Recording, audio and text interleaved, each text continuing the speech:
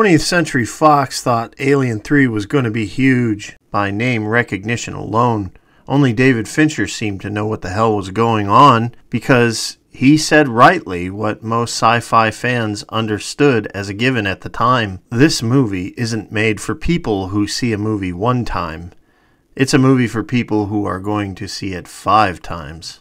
Fincher, stressed, full of doubt, and worn out before the film's release, showed the work print to Joel Schumacher to get his opinion. Schumacher told Fincher the movie is okay.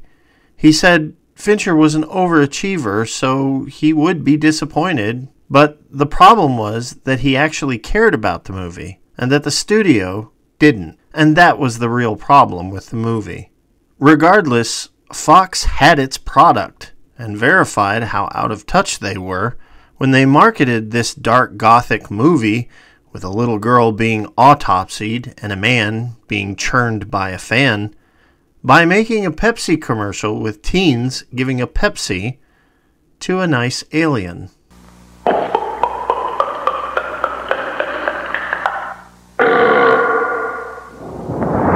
don't think he's from around here.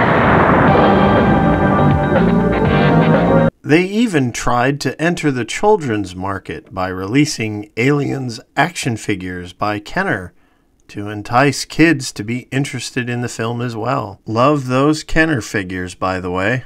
Send in the Marines! Aliens! Send in the Marines! Space Marines! Aliens! To garner more excitement for the film's release, there was an Alien 3 joystick by Cheetah, 3 issues for a movie comic and a novelization. There was also a Sega Genesis side-scrolling game, which would be followed up a year later by Nintendo, Game Boy, and the release of the best version, in my opinion, the Super Nintendo. The final tie-in was the 1992 Star Pick Alien trading cards. These were very revealing for their time, as they covered the entire assembly cut with 11 pictures not in the film, and verifying the novel's take on the movie. So, for those who were familiar with these cards or the novel, the assembly footage that would be seen 11 years later was no secret. The cards would also show scenes that are yet to be released. Slated for a May release, Alien 3 entered a dull month with duds like Folks, Poison Ivy, and Crisscross in theaters. There were also cool duds like Split Second with Rutger Hauer, One False Move with Bill Paxton, and K2, but for about a month no movies made over $20 million. Another dud called The Water Dance came out on May 15th, 1992, but along with this film came the highly anticipated Lethal Weapon 3, igniting the summer season. On May 22nd, 1992, several movies entered the fray hoping to dethrone the Mel Gibson-Danny Glover action fest. Tom Cruise and Nicole Kidman's epic Far and Away would fail, and so would Pauly Shore's Encino Man. The hope was that Alien 3 would win the day, but as you know, it failed in America with a disappointing $55.4 million domestic draw. Internationally, it did better with $104.3 million, making it reach a total of $159.8. Alien 3 would be drowned out of most American theaters within 4 weeks by movies such as Patriot Games, House Sitter, Sister Act, and finally, Batman Returns. Right at the start of the movie, the tone is outright dread, as the Fox logo is warped into a twisted tone, and it lands with a thud as the credits begin to prepare the audience for the coming death of everyone.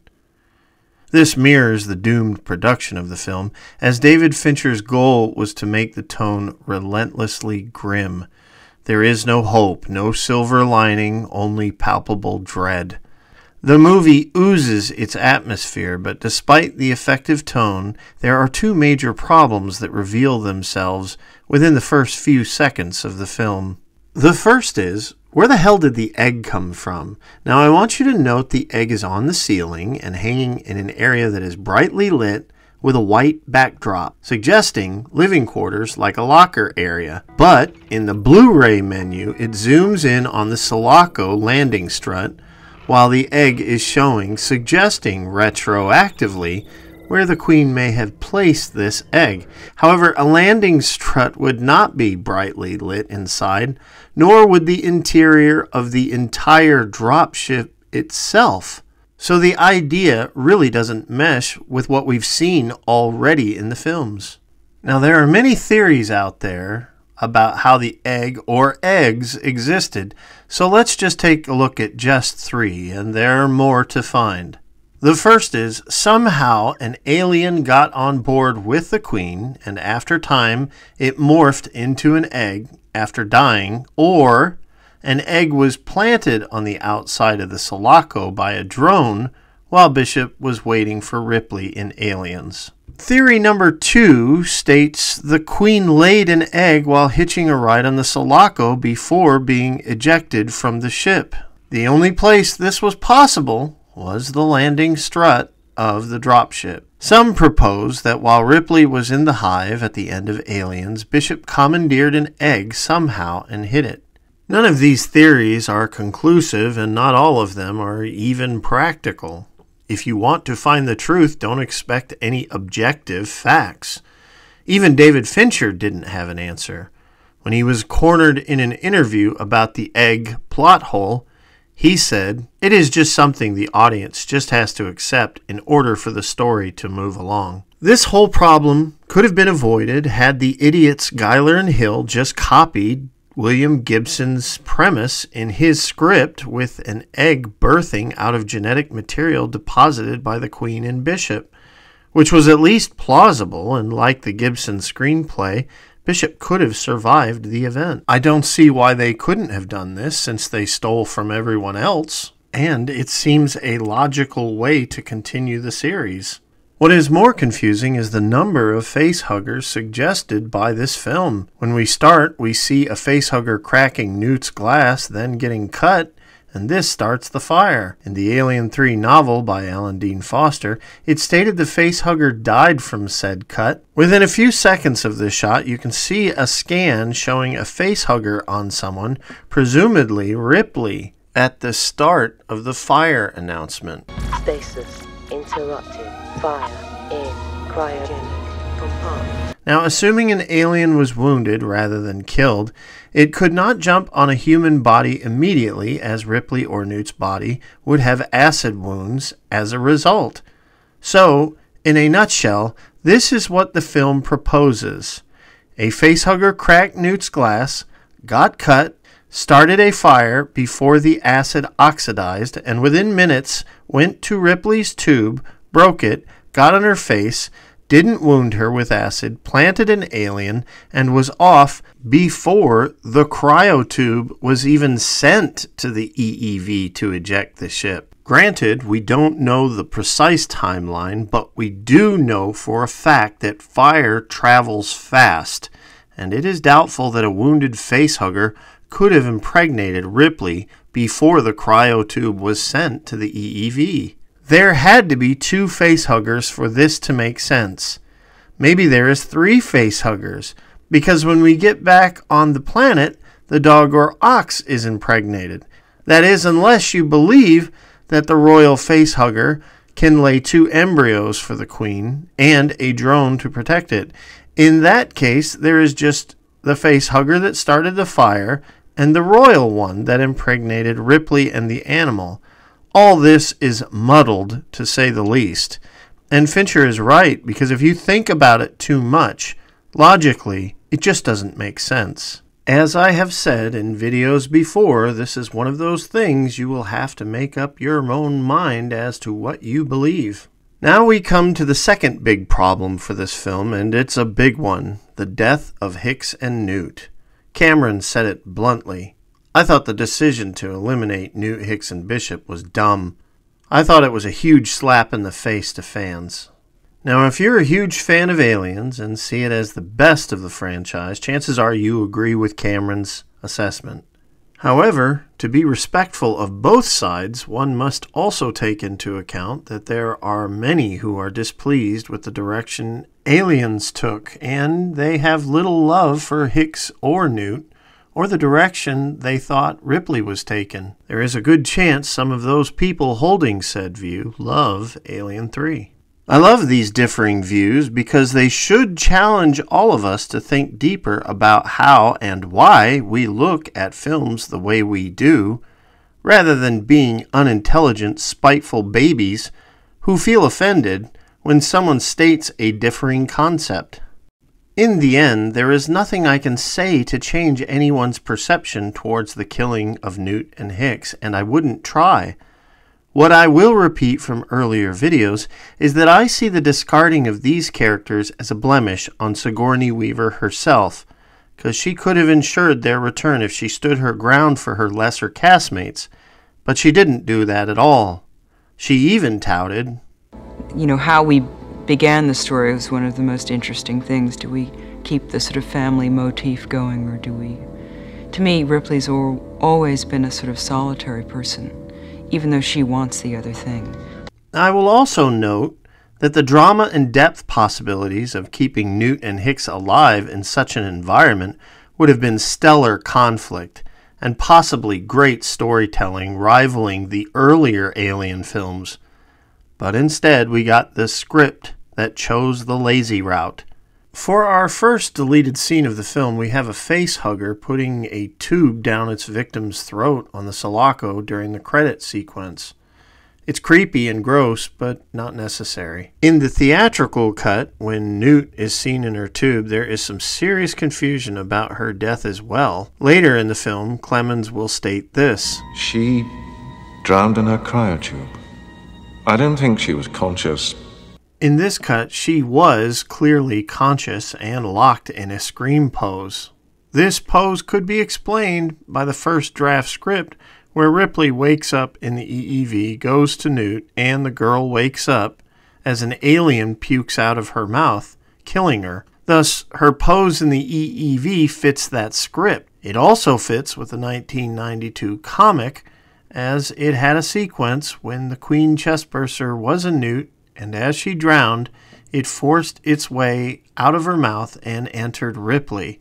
Now, an interesting thing is that the Alien Legacy trading cards of 2003 retroactively backed up this scenario, with card 52 stating Newt had a chestburster in her and that the newborn would flee her dead body and went into Ripley to continue gestation. Now, I don't consider all of the extra things to be canon for the film, but it does add more to support this shot. In the end, I think the idea of an alien baby switching bodies is unbelievable, as it stretches biological concepts that we know in reality. If a fist-sized alien crammed its way into your mouth pushing while you were sleeping unconscious, it's very likely you would not survive. It certainly couldn't find a spot to rest next to your heart, as seen in the film in such a situation. The alien would go in your stomach or lungs and sit there, and you would most likely feel it there the entire time. There would be no mystery if something was in you. Maybe I'm wrong in overthinking this, which I often do, so give a comment and help me understand where I might be wrong on this possible concept. Now, the way I am going to do this retrospective is to go over the assembly cut, since it is regarded as the accepted interpretation of the film today. I will treat major theatrical version events as if they are deleted or alternate scenes. To start off, Clemens is walking by himself outside before it gets dark. Early shots establish the character as a loner, isolated, and aware. After finding Ripley, he runs to the facility, and an interesting thing to note is how long a single day is on Fury 161. It turns to night when Ripley arrives. In the film, going outside at this time is brought up. What about outside? Oh, great idea.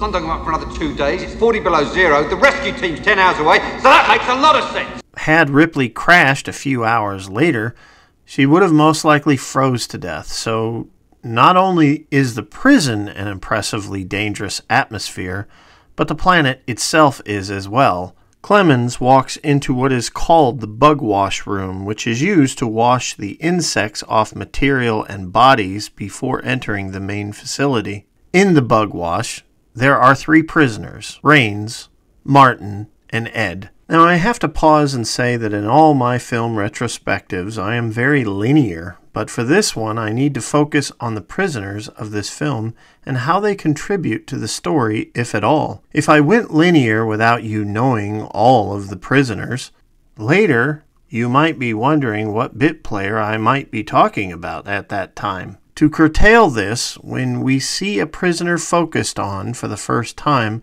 I'm going to stop on that prisoner and go into detail about that character, even if they don't add much to the film. I will cover information on the specific prisoner, where you can see them in the film until their eventual death, so it's easier for those not familiar to understand the many characters this film offers. Main characters like Dillon, Morse, and Gallic will be covered as the movie goes on due to their larger roles. With that stated, one of the most annoying gripes I have ever heard about this film from professional critics is that all the prisoners look the same. They all look the same because such critics don't care to pay attention to details and nuances in performances. I didn't hear this complaint during Full Metal Jacket or any other similar war movies, and I doubt any private in basic training had a nightmare telling who's who to the level lazy critics had with Alien 3. The real complaint professional critics should have had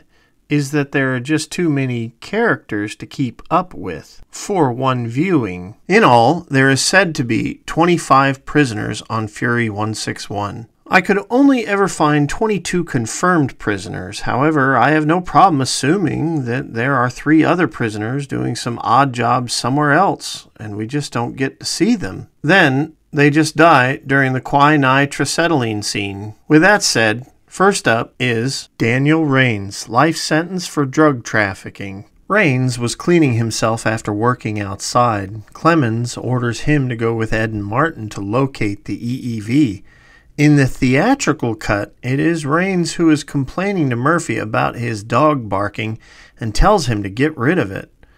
When the meeting with Andrews occur, you can see Raines standing by his buddy Boggs here. When he eats, he is with his pal Boggs again and complains openly about Gallic. When Raines checks the candle issue, he is the first to be killed by the adult alien, which is no coincidence since he was the first official prisoner focused on when Clemens arrived in the facility. Fansite states Raines as a follower, and the scene that I believe supports this the most is when he complains about Gallic. He quickly submits when Dillon pushes back. He speaks under his breath sarcastically, but he doesn't continue to argue. As for Ed and Martin, these are 2 minor characters who have almost nothing about them and are here just to pad the population. They will be killed unceremoniously in the quinine explosions. If you are a sci-fi fan and recognize Martin, it's because he's Nick Gillard, who was the choreographer for the lightsaber fights in the Star Wars prequels. There are 4 other inconsequential prisoners in the film who just have cameo shots and then die later as well. The first 3 are Janai, Lawrence, and Christopher.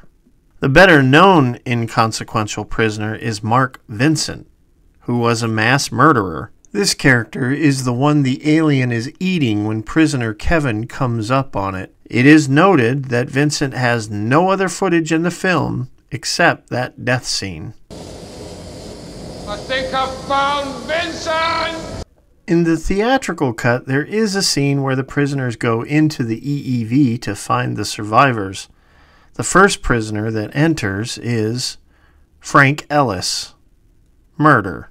Frank yells at Murphy about his dog, and Raines follows his lead by berating Murphy as well. Then Frank notes that Ripley is still alive. He is then seen in the assembly cut bringing the ox Babe into the abattoir and is quite crude about Ripley. Frank is not only lewd but seemingly thoughtless because he shows carelessness when he puts the explosive detonator between his teeth after dropping the darn thing. He then climbs the ladder where he meets our eager alien who kills him. Next up is Thomas Murphy, Grand Theft Space Vehicle. Murphy responded to the EEV crash and complained about the weather. It is then he is given grief about his pet dog Spike. During rumor control, he is sitting next to Yoshi in the first shot. He also helped Frank bring in the ox and finds the royal facehugger. During the ox scene, Murphy gives off a very bad hygiene vibe as he rubs up against the ox often. In the theatrical version, he continues this trend when he finds his dog Spike and sticks his hands all over the slimy dog's mouth. He just seems like a generally non-hygienic individual. I will also point out that this dog is no doubt covered with bugs on this planet, and he seems to be in the minority to be affectionate towards it. He is even singing when he is cleaning out the filthy tunnel where he would eventually die by the spitting alien. An interesting thing in the assembly cut is that you can see a hole in the hull of the EEV where the prisoners are unloading the bodies. This explains how Ripley got out of the escape pod and washed ashore.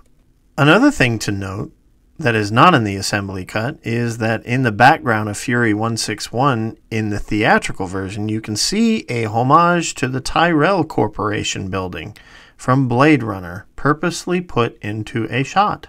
Now, throughout the entire film, the next time you watch it, look at how Fincher uses the camera angles. Even before the alien is birthed, Fincher forces low shot perspectives so you are constantly seeing the ceilings and upper levels. This is obviously done to remind us that the alien usually comes from above, and we, as an audience, are always forced to look at these areas.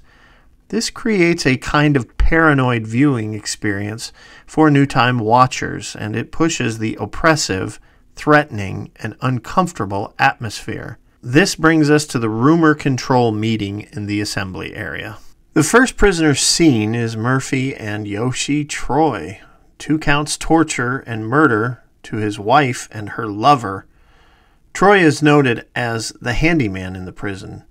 He is at one of the controls of the funeral for Hicks and Newt. In the novel, it is Troy who repairs the turbine in the air shaft after Murphy's death.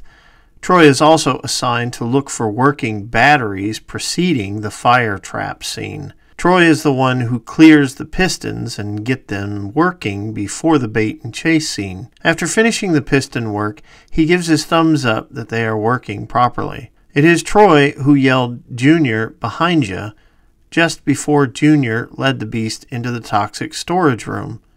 Had Junior not led the beast, the alien would have most likely killed Troy right there. When everyone assembles in the furnace, Troy is sitting with the others in the back. When the prisoners head to the E corridors after narrowing the beast's movements, Dylan orders Troy to help the others, and he does not hesitate. However, unlike the other prisoners, Troy does not make noise and run through the halls trying to get the beast's attention. Instead, he plays it safe by being slow and quiet, but when he turned a corner, the alien was there anyways. Next up is Leonard Dillon, 2 counts rape and first-degree murder. Dillon begins a prayer for his flock, and this is one of the characters we will cover as we go deeper into the film. As Andrews begins his briefing, Edward Boggs, kidnapping, felonious assault, lights up a cigarette next to his buddy Raines. He will also shortly be arguing with Dillon over Golic in the mess hall, and he will be the second to die by the adult alien after Raines. Boggs is a very tough individual and projects it. However, he is loyal enough to help Raines rather than run away leaving him to die. Then we come to the loudmouth himself, Robert Morse. 5 counts, armed robbery. Morse is the first to chime in on the dangers of letting Ripley move about the facility, and like Dillon, he will be covered as the video goes on. Now, a very disturbing character in this film, once you know his crime, is Eric Buggy. He's a serial killer who abducted and murdered 6 teenage girls. During the briefing scene, Eric shows instantly how weird he is when everyone is screaming and reacting to the news that the survivor is a woman. Eric just stands there, zoned out as if he's in space, and the news doesn't hit him at all. Remember, these prisoners have been living in routine for 5 years, and this is the first majorly new thing that has occurred. Is a woman. I just want to say that I've taken a vow of celibacy. That also includes women. And Eric doesn't even respond to it. It's really creepy.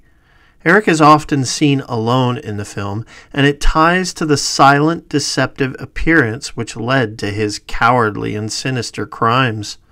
In the open, he is quite cowardly, timid, and awkwardly soft-spoken, as you discover throughout the film.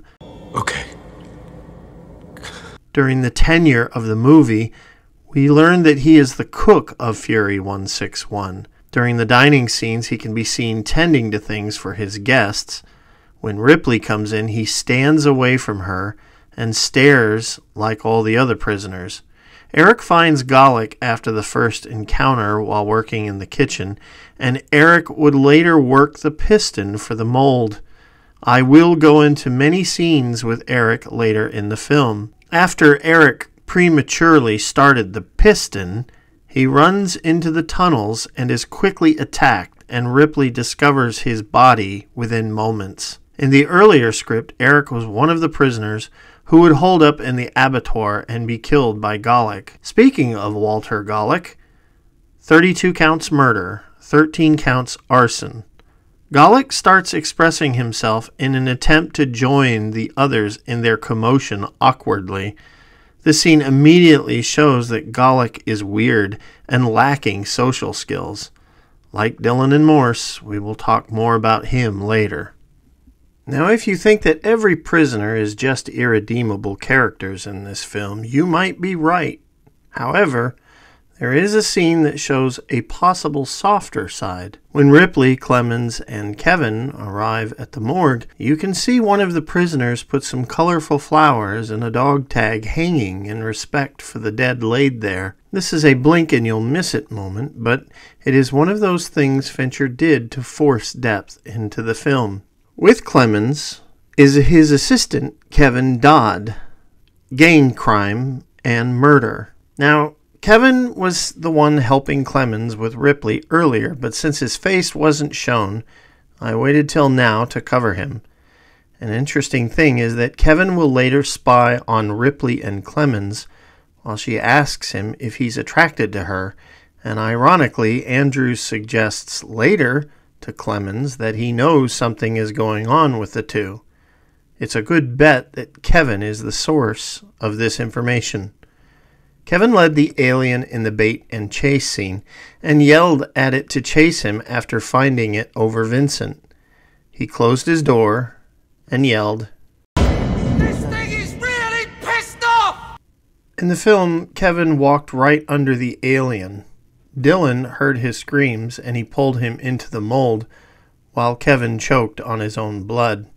The alien then took Kevin when the piston was activated. After the autopsy, when Andrews arrives, note Aaron in this scene. At first he is just following Andrews, but he shows his character's lack of awareness because the moment Clemens states he's doing an autopsy, Aaron looks down and realizes the body for the first time. You can see how disturbed he is at the sight of the body, and he tries his best to recover his composure quickly for image sake. Now, the difference between the assembly cut and the theatrical cut is quite apparent when the ox babe is brought in. I actually prefer the theatrical version with Spike, as it makes sense the alien would be fast and lean if it came from a dog. Either way works for me, but I always wondered if an alien bursted from an ox, would it not be more big and brutish? Moving on, Murphy finds the royal facehugger, and I find it odd that a bigger deal was not made of this find. During the funeral, all of the prisoners were supposed to attend, because in a deleted scene that may or may not have been filmed, some of the prisoners were in the foundry working and talking about Ripley's presence when Dylan walks in and tells them that they are going to the funeral and they are going to respect it An interesting thing that is noted in Rex Pickett's draft is that the prisoners who are loyal to Dylan's religion see the idea of burning the bodies as sacrilegious. They actually believe that in order to be resurrected, your body must exist, and therefore the way they dispose of the bodies is actually unacceptable to the prisoners. However, Dylan considers them outsiders, so acquiesce to the idea. The birthing scene is more disturbing for the theatrical cut because the dog was alive. Despite this, the creature that birthed from the dog is very large and didn't look appropriate size-wise. It is only appropriate that we end the video at the funeral of Newt and Hicks. Don't mourn, we will be back within 2 weeks with the final part of Alien 3. Ain't this Lester Wilson's funeral? Oh, ma'am, Lester Wilson was at 9 o'clock. Oh, hell. Come on, let's get out of here. Hold on 1 second. No, hold on. Can I get an amen? If you like what you see here, click like and subscribe. Help the channel.